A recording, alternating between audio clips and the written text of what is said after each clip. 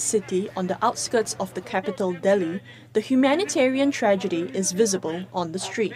A woman who had breathing problems sitting at the back seat of a car has gone still. Temple volunteers quickly unhook an oxygen cylinder from a person in another car and roll it to her as her children anxiously call out to their mother.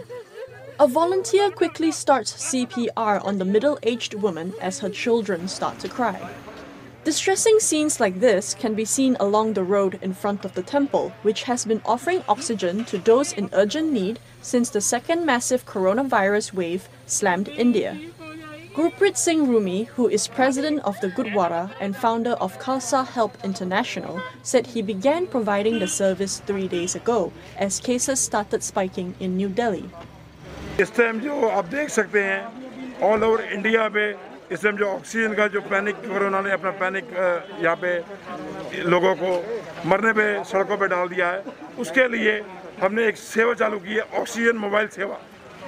Oxygen mobile सेवा means हम आपको cylinder या कुछ भी provide कराएंगे, आपके जो patient को गाड़ी में ही हम ऑक्सीजन प्रोवाइड कराएंगे और वहीं पे हम उसकी जान बचाएंगे।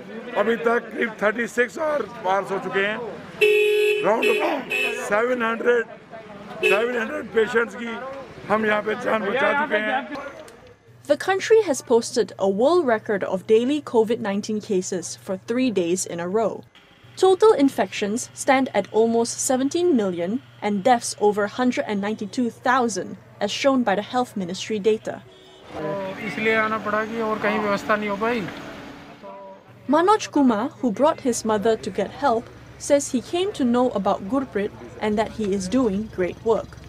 Over 36 hours up to Saturday evening, Rumi estimates the temple has saved around 700 patients, but some didn't survive.